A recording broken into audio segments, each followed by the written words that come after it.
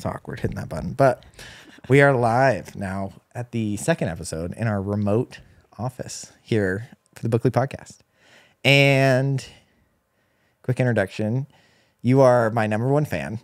You're the only person who has listened to every episode of the podcast so far. For sure. I think so. A lot of people listen to most of them. But I don't think anybody except for you that I've heard of has listened to all of them. Yeah, it's like my favorite Wednesday thing. Yeah. And they're like a little late to post. I'm always like, excuse me. Wait, they're late to post? There was one that was like a little late. And the only reason I know is because... Which one? Because I scheduled them all out like 3 days in advance for the time, really? 7 a.m. I'll text you next time that happens. Yeah, that pissed me right off. Because we drive to gymnastics like usually right when they post. So like I know. Do you need them to be posted earlier? Because I do 7 a.m. Mountain Standard. I could do... No, that's good. Oh, no, that's like wicked early in Alaska. Yeah. Just kidding. Yeah, we're totally good. I'm thinking it was 2 hours the other direction. No. Yeah, Heck I don't think you've ever seen that side of the clock, 5 a.m. Not on purpose. No. Yeah, no. But in addition to being my number one fan, you're also my sister. Less exciting, but Wow. but also pretty cool Thank for you. And really hyping me up to do this. I know. But you're my only older sibling. So yeah. And we were about as close as you can get physically without being twins, like mom and dad. Like, Unless you're my kids. yeah, that's true. You went up to mom and dad, but we're only 13. You got there. You can count though.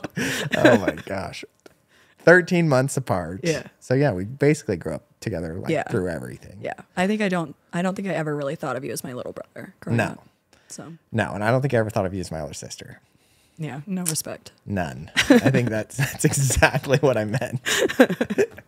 But no, like we had all the same friends. We did everything together all growing up. So I was super excited I am super excited to have you on the podcast. Well, I'm glad to be here. I And like boats. And I was talking to Rob, and I think we're going to try to do a remote from your guys' house because he has a mic. Yeah, he And does. so hopefully we can have both of you guys on a little bit more frequently. That would be fun. So, Yeah. and yeah, maybe some other people from Alaska, but we'll have to do it at your house. So Yeah. I'm just going to commandeer your guys' house. It's like a remote studio if it works out. Cool. I'll charge you rent. Yeah. All of them know you charge. Yeah. Sweet. We'll just add that to the list of bills for the Bookly podcast. Awesome. But you have definitely been in the family the one who's read the most. I mean, outside of me trying this, I was the worst. Then Adam didn't read a whole lot. Yeah, I think you guys probably tied, for being honest. And then, honestly, Nobody I was really about read. to say, it's a pretty rough Because group. Reagan never really read either. No, she claims she does, but Well, she does now. Does she really? No, she actually does. Okay. Like, I've seen her Kindle. She just doesn't want to claim that she reads because she doesn't want people asking her about it. Oh, okay. Which she's going to love that I just said that on the podcast. I know, but- because Olivia's always like, she never reads the book club book. No, It she- drives Olivia slightly nuts. And I can say that because she doesn't listen to the podcast either. Yeah, no, Reagan hates book clubs, so she probably won't find her on the podcast. Yeah. unfortunately. No, But I know that. So yeah. So I didn't know if she read or not. But apparently she reads now. But growing up, I don't think she read at all. Matthew never read at all. Mom claims that we all read. I think she's delusional. She read to us, and I definitely listened, but I don't know that y'all listened. I definitely did not. Because the only book that I remember growing up is Shackleton. And I said that. What about Uncle Tom's Cabin? I couldn't tell you one thing that happened. That in was like book. an influential one for me. But we did like puzzles. And it's not even called Shackleton. It's called Endurance, Yeah, Endurance or something like that. But yeah, the only one that ever I remember. So I don't know. But you it's a good definitely read the most. So what kind of books do you like to read? Definitely historical fiction is my go-to favorite. You and Olivia, Yeah. 2 peas in a pod. Yeah, except she likes scary books too. So She likes some scary books. yeah, I don't like scary at all. I like. What books would you say that are scary that she likes? I was about to say she's kind of a wimp for scary. I mean, I don't know. Gone Girl. That one's not scary. I don't like suspenseful. Wow. So like. Gone Girl, you know exactly what happens. Well, not exactly, but you know the players the whole time. Yeah. I don't know. I don't know. It's less Have you ever scary, but read a it's scary historical. book? I read. What was the Agatha Christie we read? And then there were none? No, but I'm reading that one right now because you guys talked about it. Yeah, it was pretty good. Yeah. No, we read a different one, and I think it was her first book she read or wrote. Oh, Olivia said that one wasn't great. Yeah, it was okay. It wasn't like enthralling, and because of that, it wasn't like scary, you know? Yeah. And so Well, and then there were none as not scary either. Just FYI. Okay, I wouldn't classify that as thriller or scary at all. I would classify that as like cozy murder mystery, like Psych. Because those two words go together so frequently. Well, I mean, like Psych, you know what I mean? Like the TV show. Yeah, there were many episodes of Psych I couldn't watch. Oh my gosh. Still don't really watch. Yeah. Okay. But you should try a Stephen King book. I actually added The Green Mile. Is that what it was? Yeah, but that one's not scary even at all. Well, that's why I picked it. Yeah. You should try that one. And if you do like that one, you should try Misery next. Isn't that one scary? It's kind of scary, but it's not super scary. It's more like just crazy. It's a cool, like not cool story. Cool story is not the way to describe that, but it's good. You should try those too. Okay, maybe next October. Next October. Maybe in a year I might try it. I read Frankenstein. I mean, Frankenstein's kind of scary. I liked that one a lot. I actually read it twice, and I have 2 copies of it at our house. That one's kind of scary, actually. Yeah, I liked that one. That one's so good, though. It's like more like psychological. Like I feel like the scary parts weren't drug out super long, or like. I feel like that's most books, though. That's kind of what I'm learning. Like even even The Shining, which is supposedly one of the scariest books ever written. I would say I was never like. I mean, I was scared for a little bit of it, but it was more like. It's not like movies, you know. There's no jump scares. You can't jump scare them. Well, and like the music isn't there. Yeah, exactly. Yeah. Like they have to just scare you with the situation. Yeah. So it's a little bit different. It's a little bit more to handle. I still don't want to any part of any scary movie. Yeah. But the books honestly weren't terrible.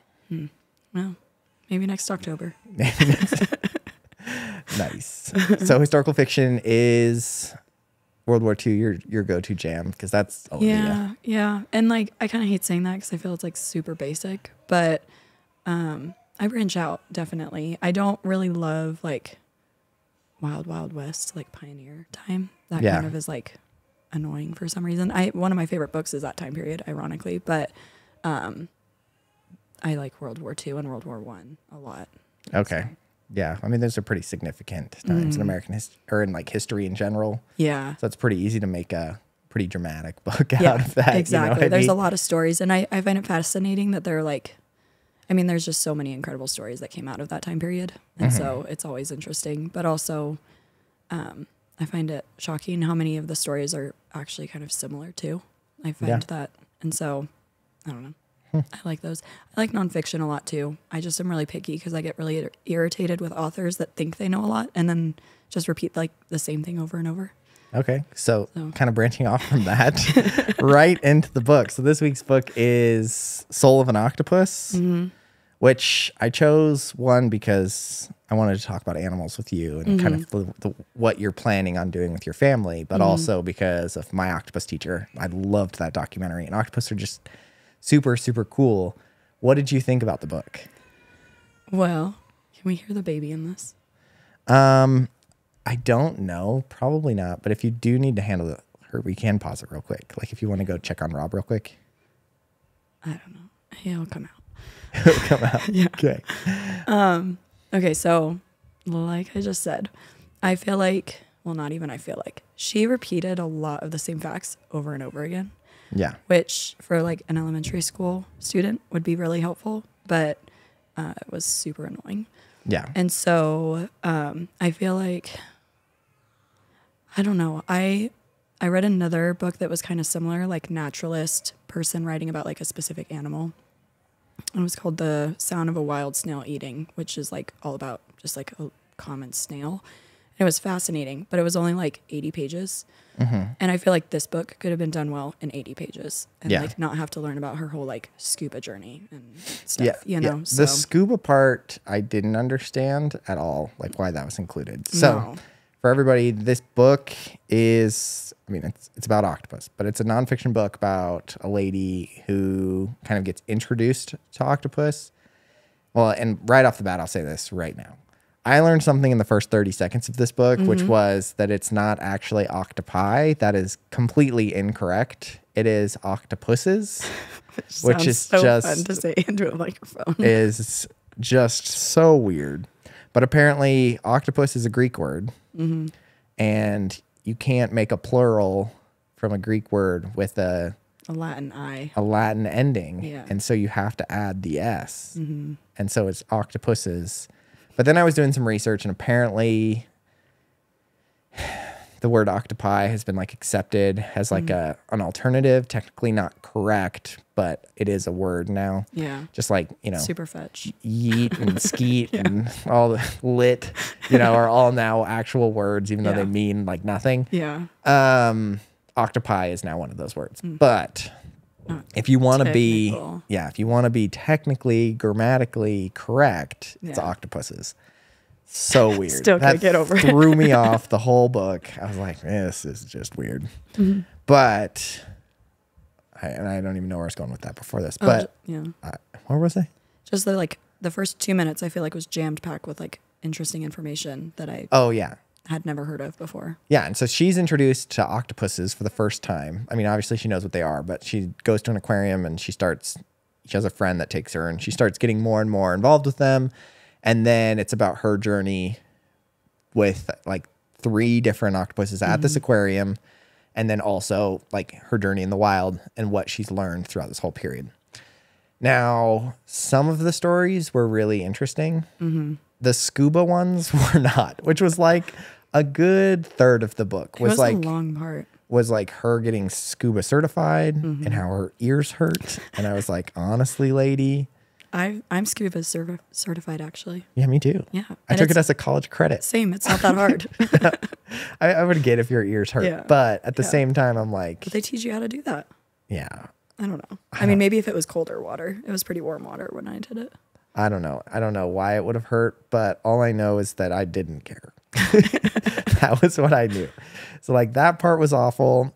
I felt like some of the experiences with like the employees were good and some weren't. You know, like for me, I felt like a lot of it was trying to add to the book, whereas I think there could have been more factual stuff about the book. So like the factual parts about like learning about octopuses was really cool. Yeah. Like she talks about a lot of things that I had no idea about. Yeah. I even liked the parts when she would spin off and talk about like squids or like other animals. Those were interesting. And I feel like she could have done that more and then cut out her personal stuff a little bit more, which sounds so mean. I mean, add some of it. Yeah. You know, like I really liked the stories. So that, there's, you know, definitely multiple characters within this book that benefit from kind of their relationship with the aquarium animals. You know, like there's a kid who's like severely autistic who comes in, and like his experiences and like his relationship with animals I thought was super cool. The girl who lost her friend to suicide and how like animals helped her get through that part. So I felt like it was important to the story. I just felt like it was too much of the story. Yeah, I agree. So I don't know. But as far as like what you knew about octopus before we start, did you have any like prior knowledge? No, I've never. Did they blow you away? I have never even watched My Octopus Teacher. What? Well, because everyone else was watching it, so I just was a stick in the mud and was like, I'm not going to watch it. You're too cool. I don't know. I was like, octopuses aren't that cool. Octopuses are so cool. Yeah, well, now I think they're super cool. Like, really, I knew nothing. I don't even think it really dawned on me, to be honest, that they, like, change color. I don't know why that was just nothing that Not just change color, they change shape. Yeah. Like, they grow. Like, they get bumpy. They grow horns so that they look like coral. Yeah. Or they'll, like, be flat. And also, they can, like, fit through the size of a quarter. Yeah. And they are, like, you know, 4 feet long. Yeah. And 30 pounds. And they'll just squeeze their body through the hole. It's remarkable. It's insane. Yeah. They're, like, the closest thing I think that we have to aliens. Yeah. Yeah. At least to, like, the aliens that I envision. Yeah. Yeah. I mean, they have a giant head, which is actually their body. So, yeah. I mean, I found myself being terrified of octopuses, and then simultaneously, like, she would like encourage you to be like, not afraid of octopuses. We just need to understand them. And then she'd tell another fact, and I'm like, these things are terrifying. Nah, I want one. And I what mean, was I'd like crazy, a little like mini one. What's crazy is you can own them. I know. Like that kind of blew my mind. And then I did some research and I was like, can you really just buy an octopus? Yeah. You can. There's no restrictions on octopus. Man, that was weird. There's no restrictions. You can just buy them. Now, apparently, you need a pretty big tank for them. Yeah. Like, they can't just be in like a small tank. Yeah. And you have to make sure they can't get out. Yeah, and you have to make sure they can't get out, and they don't play well with other things, so they have to be in their own tank. So it is not the most efficient use of space in your house, but if you had a big house, it would be pretty cool. It would be a cool pet to have, that's for Yeah, sure. and they like crawl on your arm, and they just kept talking about like... Yeah, just don't let them near your face. Why? They'll suck your eye out. That was like a whole section of the book about how they like can suck your eye out with one of their suckers. Well, yeah, they can. Yeah. So you like one of the instructors the whole time, like in the beginning, there was like 15 minutes where he was like, just don't let him near your face. Like, all right. Yeah, I guess that's kind of scary. But other than that, they're pretty nice, except for the guy that got bit by an octopus. Yeah, that was kind of tragic. Yeah. He said it didn't hurt though after a while. Yeah. It was cool that they like had such distinct personalities. Yeah. That was one of my questions was... I felt like, watching my octopus teacher, I feel like they do have kind of distinct personalities, but do you think that that's something unique to some animals and not others? Or do you feel like a lot of animals have unique personalities, but people just don't spend the time around them? I don't know. Because in the book, they talk about how like lobsters have different personalities if you're around them long enough. But then there's also mention of like how many neurons octopuses have and how it's actually more than like rats, and so it's like a substantial amount. So I don't know if it's like octopuses really are actually more intelligent than we give them credit for. And so therefore they have like the more intelligent you are, the more personality you have. Does that make sense? Yeah. Or if every living thing actually has a real personality, a distinct personality, and we just don't pay attention. Yeah, I don't know. I don't know because at one point she started going off about fruit flies, and I was like, Fruit flies. That's a bit of a stretch. She was like, yeah, some fruit flies don't react like other fruit flies, which means they have their own consciousness. I'm like, they live for like a day and a half, lady. Like if their consciousness is anything, it's like hormones, and that's it. Yeah. Do you want to go check on your kids? Yeah. Real Okay, quick. 1 sec. All right, we're back. And we were talking about, fix my shirt so I don't look fat. Animal consciousness. Yes. So do you think all animals have it? Again, she was a little extreme. Fruit flies, I don't know. Yeah. Cats, I don't know.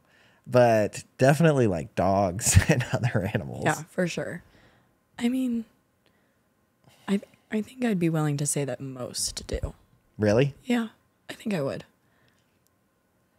Okay. What do you think? Like farm animals and things? Oh, for sure, farm animals. Yeah. Ducks, 100%. Ducks? I love ducks. Yeah. I would have said no I for like, well, I honestly, yeah. I agree. Like, my mom's got her weird chicken. She definitely has some, she definitely has some personality. You know what I mean? Yeah. Like Stella Luna's her own little weird duck, weird chicken duck. I don't know what she is. Weird chicken. Yeah. Yeah. Yeah, I think so. I don't know where I would draw the line. Like ants. Dude, ants are cool because our kid got a ant farm for her birthday, and they're pretty sweet. Like, I don't know why we never had ant farms growing up. Dad probably has something against ants. They like dig tunnels and stuff, and they bury their dead. What? Yeah. Okay, so they must have a conscience then, like, right? I mean, I guess maybe they're doing that for like some other purpose. No, they pile up this area and then make it like a graveyard almost. And then when ants die, they will bring it to the graveyard and put them in it. That's wild. Yeah, dude, ants are crazy. Ants are super cool. Like, Yeah, way cooler than I thought. Yeah. Well, that's how I feel about bees because I've just been terrified of bees my whole life. Yeah, bees are cool. But they are so cool. They really are. Yeah. I mean, I think a lot of things have consciousness. Not cockroaches. Not cockroaches. Of the devil. Obviously. And spiders and cats. I don't know. Some spiders are pretty cool. Really? I mean, I don't know enough about them, but I'm learning to get better with them. Really? Yeah. I feel a little bit bad now when I kill them. Interesting. But I live in Alaska, so. So yeah, there's like no spiders anyway. Yeah. So then I liked the title of the book. It kind of gave me an interesting I don't know, it made me think a little bit. So soul of an octopus. And sometimes like, I don't know, consciousness and soul, I don't know, are the same things. You know what I mean? Like, what's the subtitle of the book? I can't remember. Because doesn't it talk about like an exploration of consciousness or something? I think that's like the subtitle of it. Yeah.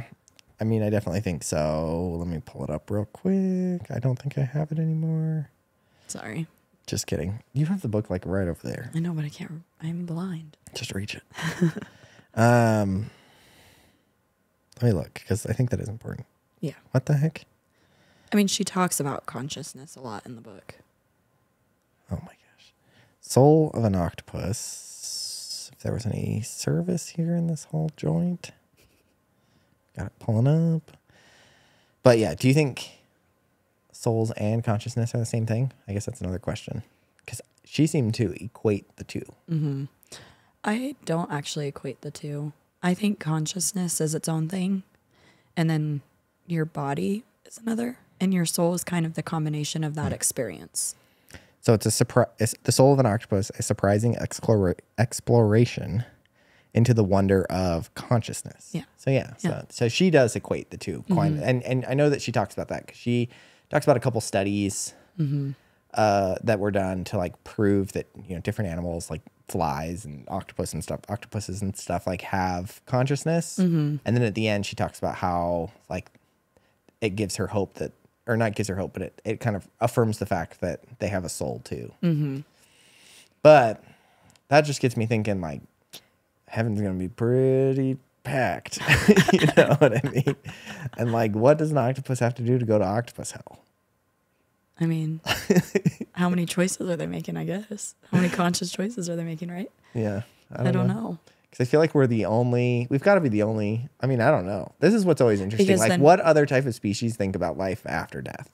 Because that really is to me the difference between consciousness and a soul. Not like consciousness is, in my view, more of like physical choices.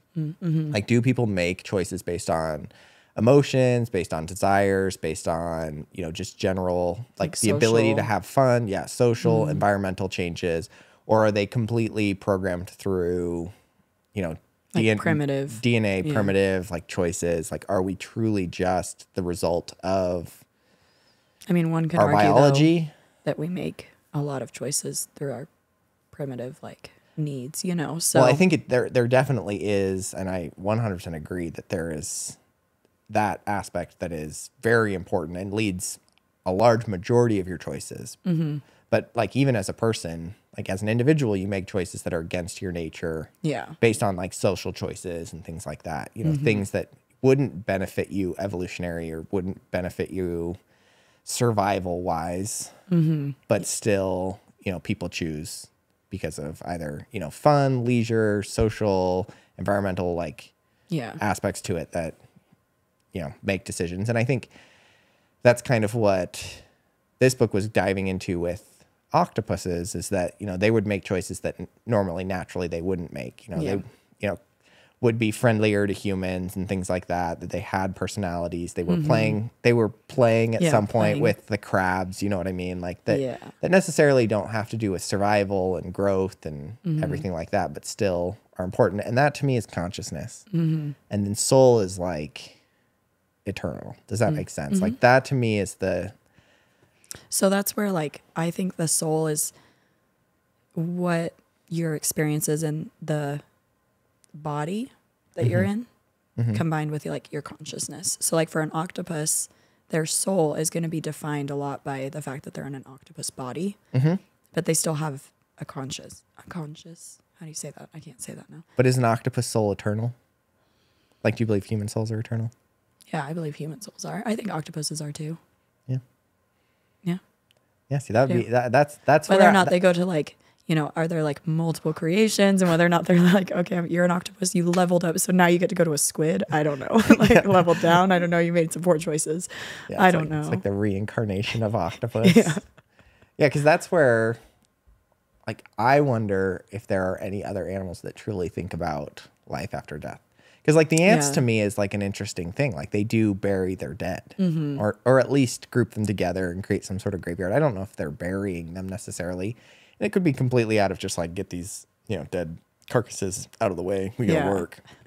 You know what I mean? Don't make it too far. It's gonna happen again tomorrow. Yeah. Yeah. But I mean, I don't know. That to me is a little bit more of an interesting question. It is an interesting question. That reminds me of when she was talking about in the book about animals dreaming and about how that's like, you can't deny that animals dream and that they have like memories and they have dreams about like playful events or things that happen to them, and how like far away it is for us to even understand or comprehend what they could possibly be dreaming about, because that's such an individual private thing, But Jim dreams for sure. Yeah, Because like, dude, dogs definitely for sure. dream. He'll like run in his sleep, or he'll like whimper, and I'll like Yeah. come up to him and I'll pet him, and he'll like wake up and then like go back and like to Well, and sleep. it's not always the same. Like I can't say that like Barry always is dreaming about like running, or he's always like barking in his sleep. Like it's different every Yeah. night. So like, what is shaping that dream so that you have like a different, choice or reaction in that dream?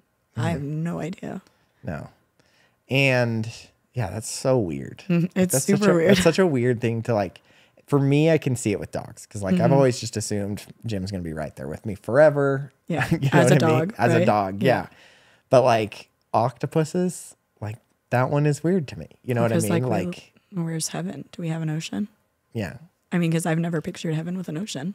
yeah. I mean, or even just like endless amounts of animals. Like Yeah. how many cows are there in the world? And how many horses? A and lot like, of cows. like, you know what I mean? Like it just seems insane that like if we do, like if somebody truly does believe that the soul is eternal, and then they like, it's just like taking it one step further. Like if you believe the soul is eternal and then you believe that all animals have souls, then it's just like, holy cow, like how, like it all just kind of comes with us, which I think is a cool thought, because I do think animals are special. Yeah. Like do too. I am a firm believer in like kind of that intrinsic value and special like nature of animals and how important they are to us as people, but also like just how they like they're important Yeah. They're like a individually. sacred thing as well. Yeah, they're important individually as well. Yeah. I agree. But yeah, I mean, an octopus is a weird one to become friends with. But I wanted to kind of rattle off a couple octopus facts, and then I kind of wanted to dive into a little bit more of like animals in general and like the benefits of animals. Because I thought that was another big theme of the book, which Yeah. is very similar to Running with Sherman, which I read with Mom. But I think it is an important theme. But I didn't know that octopus were the fastest growing animal on the planet. Hey, Isn't that nuts? that is nuts. They And that they're like fully grown by like what, 3 or 4 years? Yeah. That's kind of a short lifespan for them to have like, their you know, total so much, lifespan like, is knowledge, right? 5 to 6 years total. Yeah. And then they're donezo. yeah. And they start off the size of a grain of rice. We had that fact multiple times in the book. Yeah. She really liked that fact in Yeah. the book.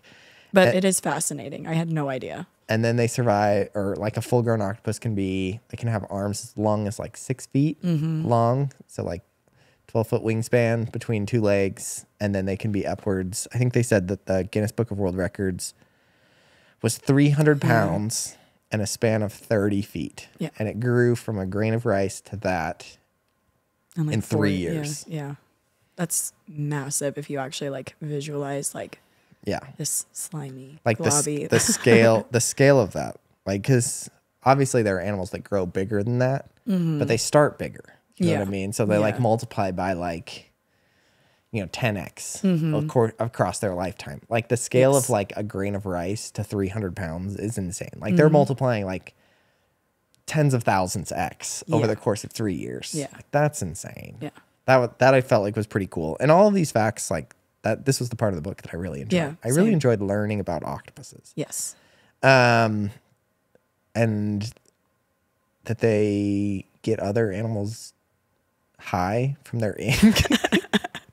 That's How actually much the of- book was so funny. Yeah. How much of that do you think is true?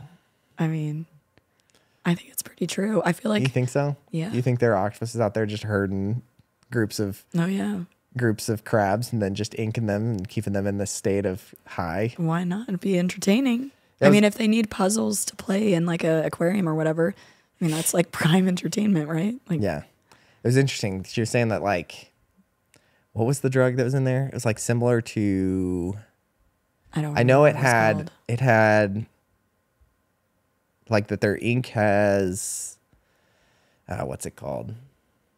What's it called that you need Like when you get high.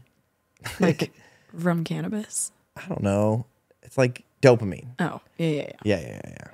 So it had like dopamine in it, and it had like a bunch of other things in it, but it literally like mimics. So like she was saying that the ink itself would make crabs feel like they had just eaten, and so that they would not be hungry anymore. And so that they would just hang out around the octopus, and the octopus would just kind of ink them, and they'd feel like they were just having a good time eating the whole time. That's super interesting. Yeah. I'm surprised someone hasn't like done a bigger study. Yeah, on that. Or tried octopus. Yeah, I mean, that's what I was going to say, but I mean, I'm sure like animal rights, that's like not okay. But I'm shocked. I mean, honestly, that's not a thing. Yeah, that part was really interesting. Because it's not like ink. Like inking doesn't hurt them, right? I don't think so. They have like an endless supply of ink. I don't know. That she didn't go over. She just went over I the fact. wanted more facts. Like, I liked the facts section because again, like that whole part was really, really interesting. The growth of an octopus was really interesting, but the again, the scuba was not. The one part that I think was my favorite part about octopuses that I've learned was that their consciousness and their like neurons, like our brain, was equally distributed across their legs. Yeah, like in their skin. Yeah. So like for us as humans, our nervous system and everything that makes our body move and twitch and like think and need like to survive, and smell or whatever. Yeah. It's all processed in the brain, which is all right here. And if you don't have that, you're done. So like you're gone. Yeah, don't hurt that. Yeah. So you need your head. For an octopus, it's equally distributed across their legs and in their body. So she was saying that there have been studies done where you could just like cut off an arm and it would still function properly. Not like a chicken with its head cut off where it's just like waiting to die, but it would still like go and grab food and then move it towards where the mouth would be as if it was still just like performing its actions and living as an arm. Yeah.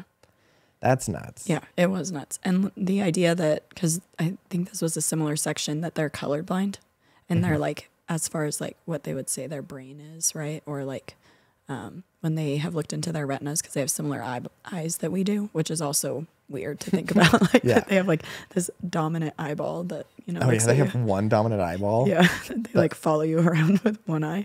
Yeah. Yeah. But that their eyeballs are technically colorblind. They don't have the RNA or in their retinas to be able to see color, but they've recently have discovered that it might actually be in their skin. So their skin is what's actually like seeing the color for them so that they can match their surroundings and do like their light shows on their skin. Yeah, they also taste with their skin. Yeah. That's insane. Yeah. And like super sensitive tasting. Yeah. Because like they could taste like what's in your blood. Yeah, from their suckers, right? Yeah, they were saying that like some lady came in and pet the octopus, and she was a smoker, and she said the octopus like immediately detached and like didn't want anything to do with her. Yeah. Whereas like they had tons and tons of guests come in and out, in and out, in and out, and they've said that like it was. And that one instructor changed her medication, and that's what caused it. But like that's even like internal. You know what I mean? Like she noticed the change of something internally that she was like, I don't like that. Yeah. Yeah. Octopuses are crazy. Yeah. Yeah. I honestly couldn't like even wrap my head around what it meant that an octopus is basically one giant brain. Yeah. Like I still don't necessarily get that. And I also don't necessarily get that you can cut off an arm and it will just regrow it. Like if you cut off part of my brain, I'm drooling for the rest of my life. You know what I mean? Oh, yeah. Like I am no longer functioning. I will have a bib and Olivia will change my diapers. Like that is what happens if you cut off part of my brain. Meanwhile, an octopus is one giant 8-tentacled brain that stretches and at the same time can regrow parts of its brain. Can regrow parts of it. Yeah. The other part that I didn't really get, and again, I need like an octopus brain because I'm really dumb, is that they said that they could have different personalities with each arm. So because they had like all of the neurons and stuff that were specific to the arms that can live separately, that they found that octopuses will have arms that like they'll have a shy arm and like a bold arm. So like an octopus will be laying there and one octopus will basically like the one arm will always go and like explore and it never changes which one goes and explores, but it's not specific. Like it's specific to each octopus. Like, yeah. So do you think if they like cut off an arm and then it regrows that arm, do you think it has the same personality that it had before? Yeah, I don't know. That's crazy. Isn't that crazy to think? Like, yeah. And that's so weird. I have no idea. Because I have one personality, thank goodness. Yeah, and my limbs have no personality. Yeah. Some women have more than one. Yeah, you're welcome. Yeah. But it doesn't manifest itself in like, could you imagine if I had like one arm that liked to play basketball and one arm that just liked to go swimming? Like, what would I do? I mean, I guess we have some taste of that when we have like our dominant like writing hands, you know. But I would equate that more to the eyes. Like they have one eye that they favor. I don't have arms that have different personalities. You know what I mean? Like I don't have an arm that's like, I'm going to fight you. And then the other arm's like, well, just don't involve me in this fight. You know what I mean? Like, I don't want to use this one. Yeah. You know what I mean? It's all enclosed up here in my head. Yeah. Like, you know, like that's so weird. It is really weird. It's such a weird thing to think about. And also, I don't know. I don't know how much consciously like aware that that's like the personality. How much do you think an octopus like thinks about that? I don't know. I also don't know how you test that. That's the other thing. Like, like how much of that is actually true? I mean, it's all cool facts, and that's what made the book really interesting. And you can kind of observe it, but it's really hard to observe like the inner workings of the brain. Yeah, I mean, I could look at somebody all day and I have no clue who they are. You know what I mean? Like, I've lived with people for years and been like, I still don't know what you think. Like still shocked at what goes on up there. We can communicate verbally and I still have no idea what you're thinking, let alone an octopus. Like that's one of the things that like when they talk about all this consciousness and like these arms and stuff like that, it's really cool facts and I really enjoyed it. And it's really cool if it's true and like some things can be observed, but also like, I don't know, I barely understand people. Yeah. You know, but I'm also an idiot. Yeah. I think it is interesting that she explained that like they have more neurons and therefore like are able to make more connections and think things more complex than rats. And yet we use rats for like all of our human studies. Like why are we not using octopuses? Yeah, I don't know. Like also, yeah, I have no idea. They're like probably be a little more complicated. They can like get out of everything. But. Yeah, they're like wicked smart, like weirdly wicked smart. Yeah. And they also are kind of dumb at the same time because like the one octopus that they had in the book, because they have 3 octopuses. So they had the one at the very beginning who dies pretty early in the book. That was like the first one that she met. It was already old. They have the one that has babies and they have the young one. I guess there's 4. There's 4 because there's the one that dies pretty quickly. Yeah, so there's one that dies pretty quickly. The one that has babies and lasts to the very end. The one who dies pretty quickly that gets transferred to the bucket at the very end, and then the one at the very end that replaces all of them, and it's the new octopus for the whole place. And there's the one that dies pretty quickly, so they can't be that smart. So octopuses can get out of anything. Apparently, they're like little MacGyvers, and there was like apparently this giant display that they were having because they were doing renovations on the like big tank. Yeah, renovations on this whole aquarium. But they didn't want to transfer anything out, so they like makeshift tanks. Seems smart for an octopus. Yeah, and then they were like, you know what? I think that this one is sealed. So they throw this octopus in there, and the next day they found it like dried up on the ground dead because there was this tiny little hole the size of like a nickel that it pushed its body through, walked around, and then eventually dried out and died. Yeah. It's like, I mean, how smart can you be? I mean, yeah, not that smart. So, I mean, just stay back. And then they were also saying like there were why didn't it just go back in? There were open pools of water everywhere because there were just displays with fish in it, and they could have just hopped in an open display. Yeah, actually, why is that not like? And they said it's instinct. Like turtles go to water. Yeah, right? she justified it in the book by saying that she was just like really curious and like wanted to like learn all the different things or whatever. Yeah, it's like, or it's just really dumb. Exactly. Like how smart can you really be? Yeah. So like I don't know. This is where I'm like I don't understand animals. Yeah. I think you need one so that we can observe it. I need an octopus. Yeah. Dude, our kid would friggin' love it. Seriously. Yeah. You'd have to be like really careful though. That the tank was like bite her. Yeah. Yeah, that too. Yeah, and the tank. Are the beaks? And since you watched that documentary, maybe you know more than me. Are the beaks hard? Yeah, it's like a bird beak. Yeah, I remember her saying that, but then like how does that squeeze through a nickel? I don't know. You got That me was there. yeah. You got me I there. was thinking about that, like laying in bed. I was like, wait a second. Maybe they're really small, or maybe they like collapse. Well, that's why I was wondering if they're like cartilage. Although I guess like babies' heads can like move when they like are born, so maybe it's something like that. Yeah, I have no idea. You got But, me there. Yeah, that was like keeping me up at night. I guess I could have Nice. Googled it. The other thing that she talked about that kind of blew my mind was, and this was after one of the weirder sections of the book, which was just the giant octopus porn festival that happens in Seattle every year, apparently, which I guess for those watching, it's not an actual octopus porn festival, but it kind of is. Apparently every year there's this aquarium in Seattle where they all get together and they get a female and a male octopus. Mm-hmm. It's like a big deal, and they just Watch them mate. And it, like, when I say it's like a big deal, I mean there were like thousands of people that come to watch this, and it's like school, like elementary school field trips were there, and they're all just like, woo, let's get it on. Like, think about any other animal would be like the chimpanzees at a zoo. Like, no, like, and they were like, she's like, yeah, right before we let them, like, we opened the divider to get them in, or like, they're like blasted Marvin Gaye, like, let's get it on. You know what I mean? Like, so weird. I was like, this is really awkward. Yeah. But also, that whole process was really crazy. Mm-hmm. But the sea slugs also kind of blew my mind. Yeah. You know? Did you remember that part? No. That they have male and female organs.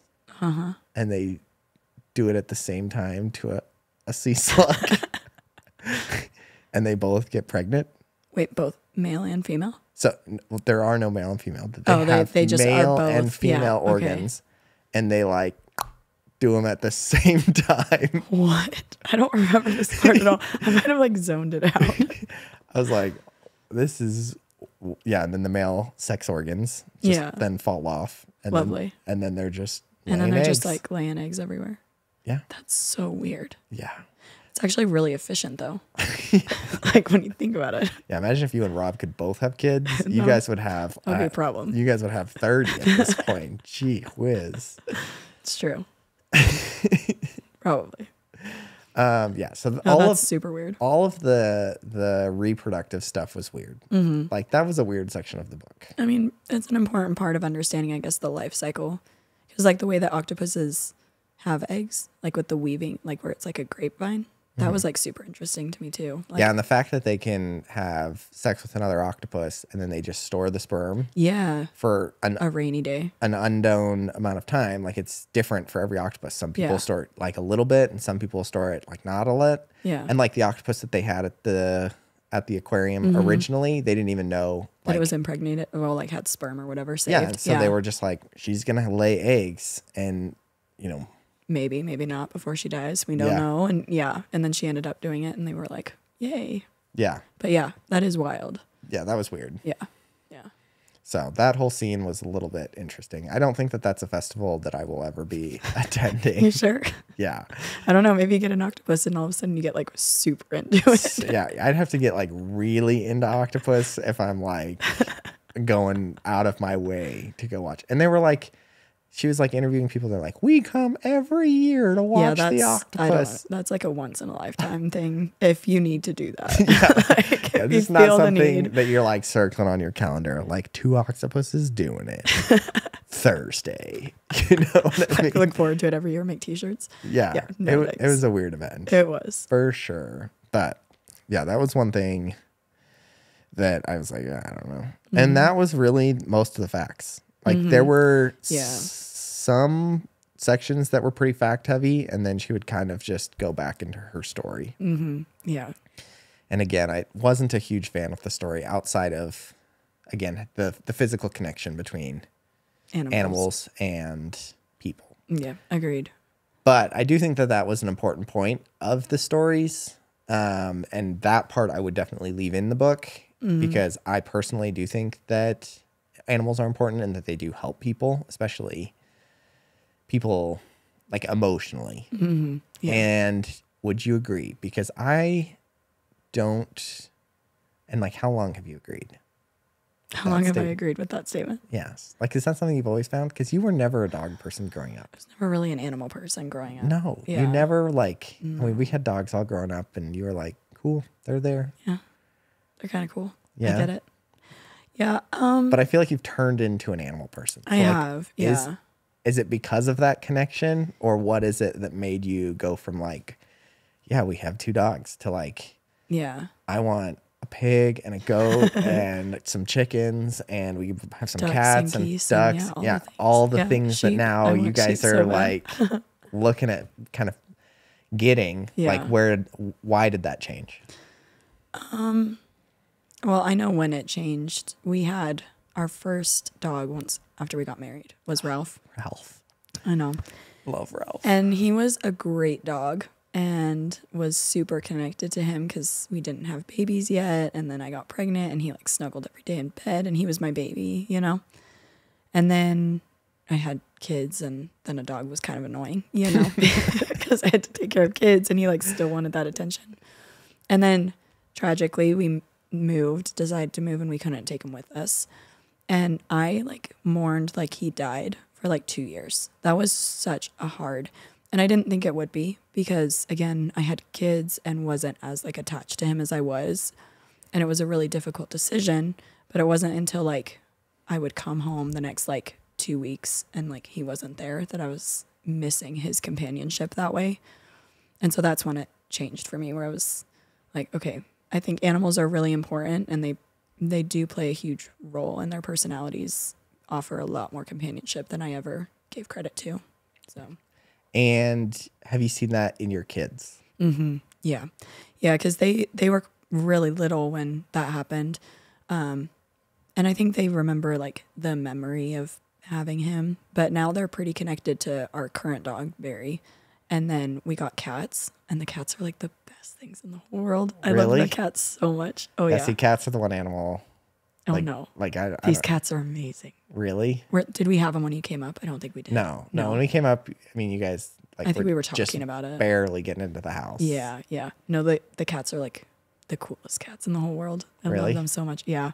And the kids have taken a lot of, I mean, I think everybody would agree that animals teach a lot of like responsibility, you know? And so that's primarily that was a lot of the reason why we got the cats. But it just reaffirmed to me that like every single day we like to go and talk to the cats and like pet them and they welcome us when we get home and they're just companions in a way that like growing up with our dad, I never thought cats could be. Yeah. And so it made me like question every animal. Now I'm like, okay, wait, what animals do I think are like actually, you know, useless and how could I possibly connect with them? And I mean, before that it was we wanted a bunch of animals mostly to be like sustainable farm, you know, but now it's definitely companionship as well. I think it's good. Yeah. I think kind of that first step, like you were saying, the first step is that responsibility, the responsibility for something other than yourself. And I think you can find that in other things. Obviously, a family is the kind of the pinnacle of that. You know, Yeah. you're responsible for kids, you're responsible for other like beings other than yourself. And I think that is the most worthwhile way of achieving that, and probably the most important thing that people can do in their life is kind of get to a point where they, you know, feel ownership of something other than themselves that's greater than themselves. And that is the most worthwhile goal. But what I will say is I think you can achieve that to a small degree with animals too. It's not quite as powerful as a family. And that's coming from somebody who like literally loves my Yeah. dog as family. And like he sleeps on my pillow and he's the greatest thing since sliced bread. And I think I've always been like that with dogs, like Yeah. our dogs growing up and everything like that. I always felt really connected to them. But since becoming a dad, like it's a whole nother level. Yeah. But animals are like that great first step. Yeah. Like It's an approachable way to learn that skill. And like, absolutely. Yeah. And I think it's a great way for kids to do it because obviously kids can't start families, or kids shouldn't start families. Like, let's be honest. Until you're ready to take that responsibility, it's the greatest step you can take, but also take it when you're responsible. yeah. So, but it is a great way for kids to get that. Like, Yeah. we really try to involve our kids in gym. We do want other animals too, definitely, but our stupid HOA is like... You could probably get cats. We could, but I don't know. I think I know someone that you know that has cats. That's trying to get us to take a cat home tonight, actually. Yeah, and it will be so loved. It would be so loved. I think, I don't know. Does it have a name yet? Yes, that's the problem. Yeah. But we were going to name it Sprinkles. Oh, cute. After The Office, Yeah, obviously. obviously. Is it white? Yes. Yeah. See, sweet. But no, I think it's important.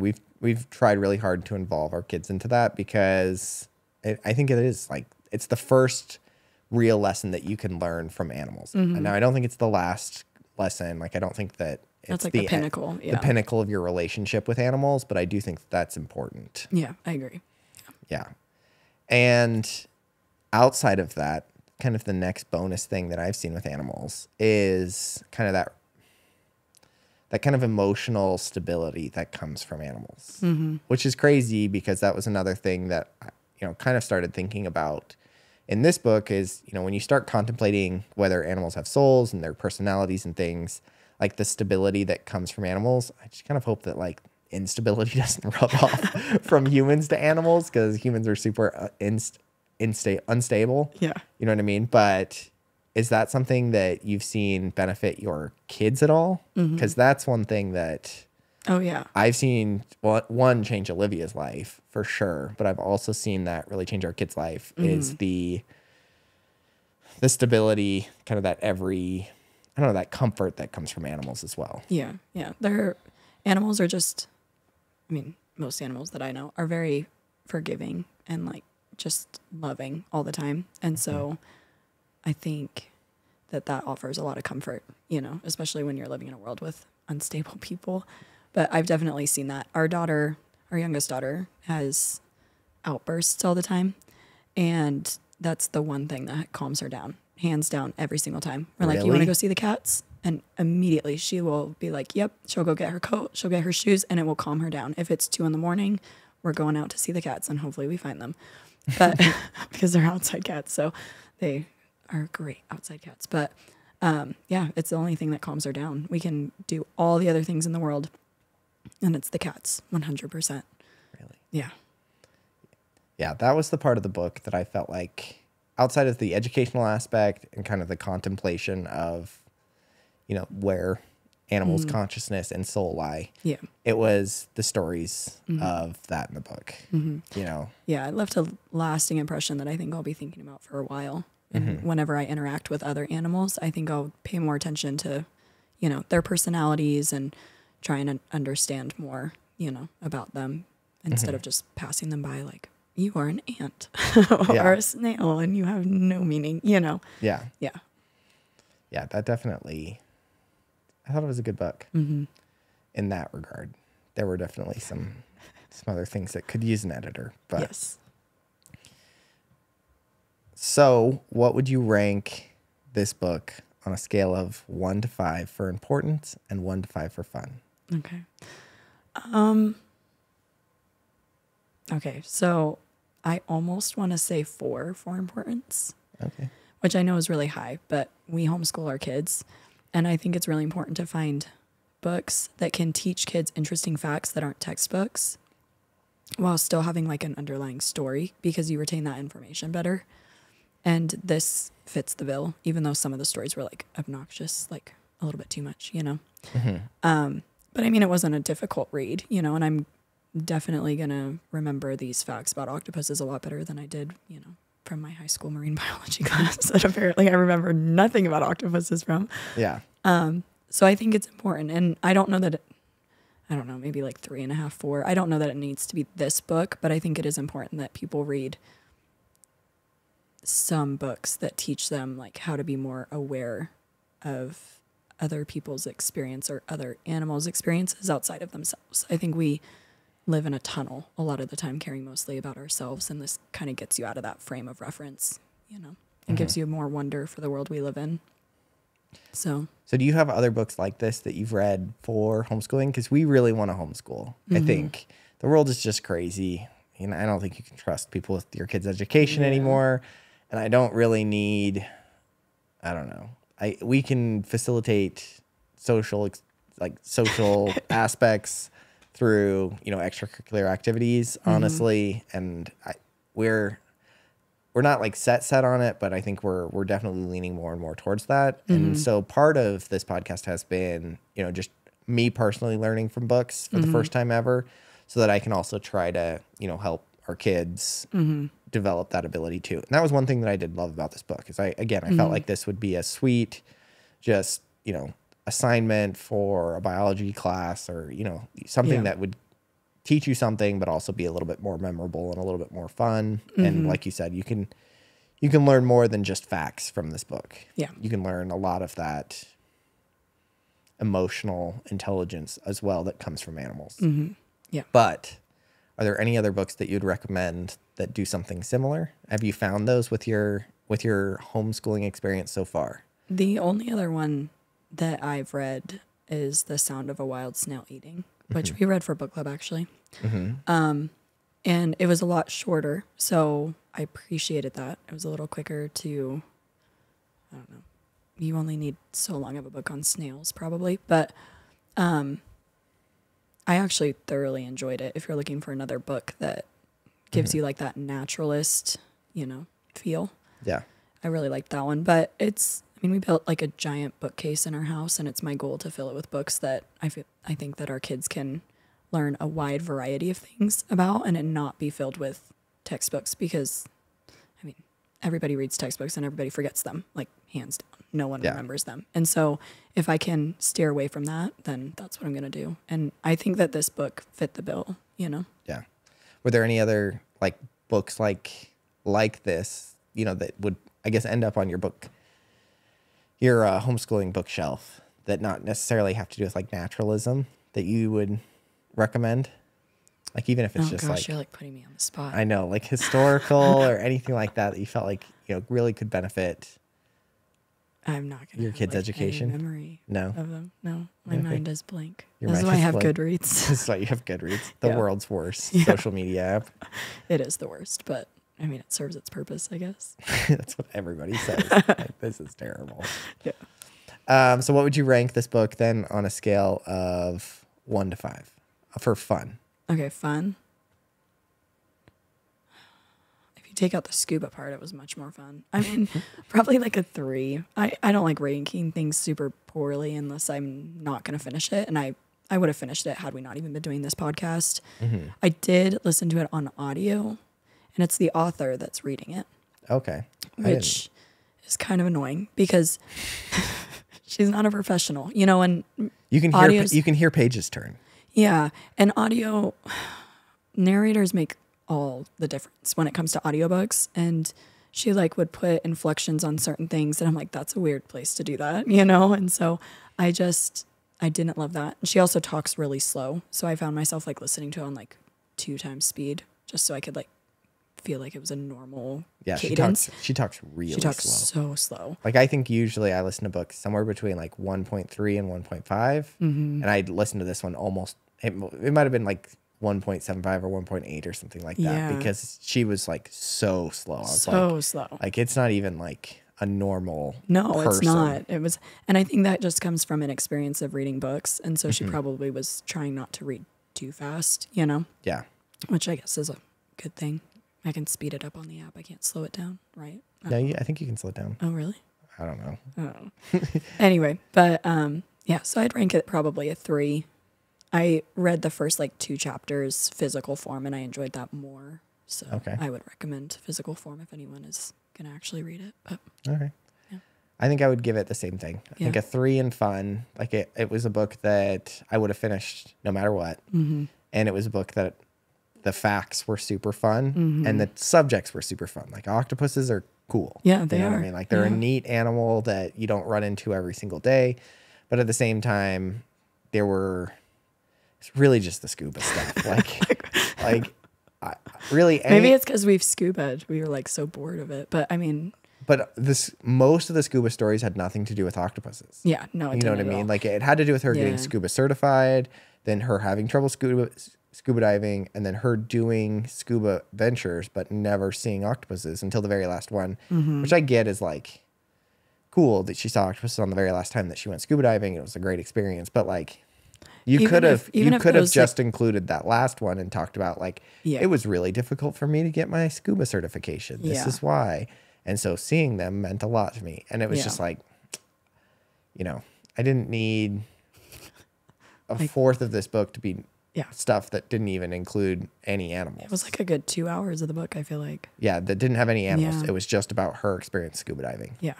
And had she included like other like creatures that she was seeing while scuba diving, it would have been interesting too. Like introduce a couple other animals then. Like that's fine. It doesn't have to all be octopuses. Like what do octopuses eat? Teach me about those animals. You know what I mean? Like that would have been fine.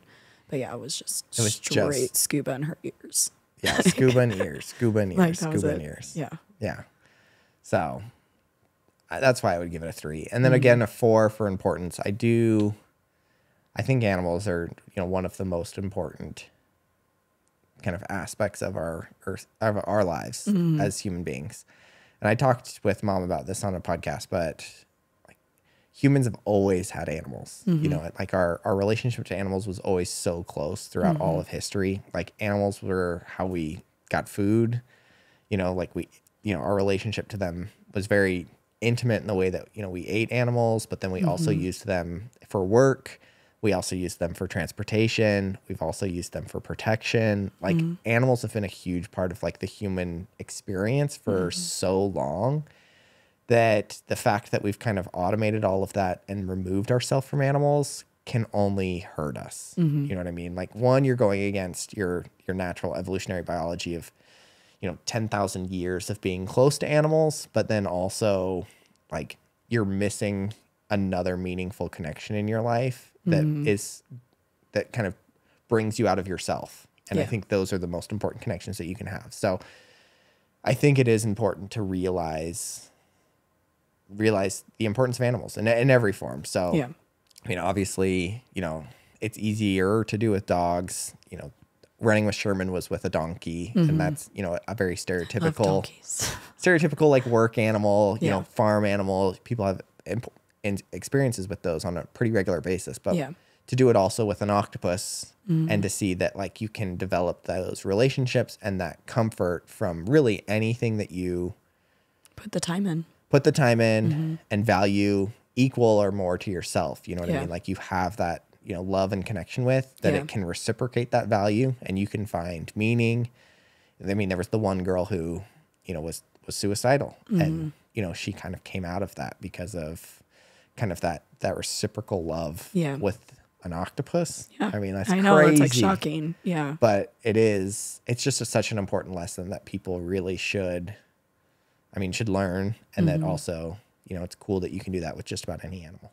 Yeah. So that's why I thought it was so important. Yeah. So awesome.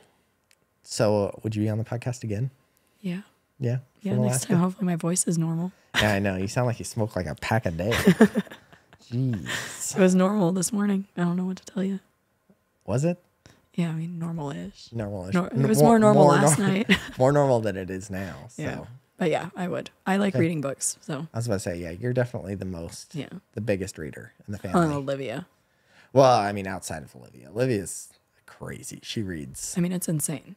She read a book. She already crushed her like goal on Goodreads. I looked last night. Dude, she read a book. We picked it up at the library on our way down here.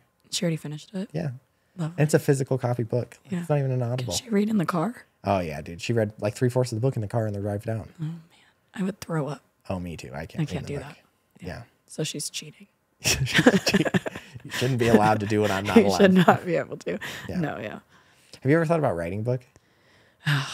No. Okay. The only two people that I would ever ask that to, and I've asked Olivia on the podcast, is you and Olivia, because of how much you read. Yeah. I feel like you guys are some of the more creative people that I know. Yeah, that's touching. But yeah, is that something you've ever thought of? Okay. Embarrassing moment. You've written a book. Yeah, under a pen name. No, but I thought you were serious for a second. I was like, the next book on the Bookly podcast is absolutely not.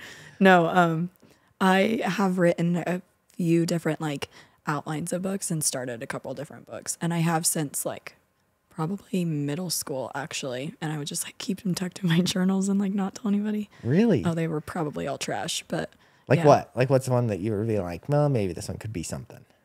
Well, none of them. That's why I didn't finish them. Come on, there has to be one that you're kind of like, this is a decent idea. No. There was one in like the age of, like right before the age of like Hunger Games and what's that other one? Like Maze Runner and Divergent and all those where they have like different cities that like never talk to each other and they're kind of like apocalyptic or whatever. Where this was inspired by like us having to have our cleaning schedule. Growing up, this was in like, late middle school, maybe early high school. Where I was like, there'll be a city that's like dirty city, and there'll be a city that's like clean city, and you're not allowed to like cross like and dirty. You're not allowed to clean. They were like revolting against like having to always clean, and then like clean city, everything had to be like pristine, the way that like an OCD father might like to have things clean. And so like while we would have to like clean our bathrooms, I can like distinctly remember like cleaning mirrors growing up and like thinking of this book, and like it would be about like this, like one of this girls wanted to like cross over to the other, and then they find like the purpose of both and how there's like a balance and they can live peacefully together. Nice. I wrote a solid like 7 or 8 chapters of that. Like if it had been well written, someone might have read it. Someone might have read it.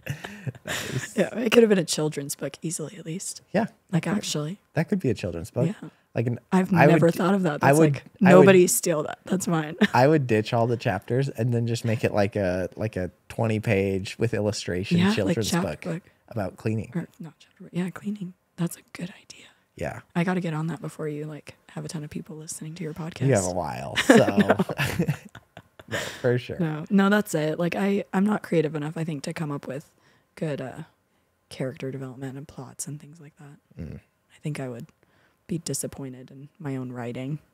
Yeah. Yeah, that'd be hard. Yeah. Interesting. Yeah. All right. Well, I think that's just about it. So for everybody still listening at this point, please make sure to like, comment, and subscribe if you're listening on YouTube. If you are listening on a podcast platform, please leave us a 5-star review. And we are still looking for guests. So if you want to read a book with me and be a guest on the podcast, would absolutely love it. Please reach out either on Instagram or text me if you know me, or get my number from somebody. Or yeah, because my circle of people who watch this podcast, people who watch the podcast are pretty limited at this point. And then if you could also share this podcast with any of your friends and family, that would be great, because we're also looking for listeners. So just trying to get that out there, get more people reading. Enjoy and discover new books is always fun. So make sure to spread the podcast around. That's it. That's all I got to say. Thanks for having me. Yeah, thanks for coming.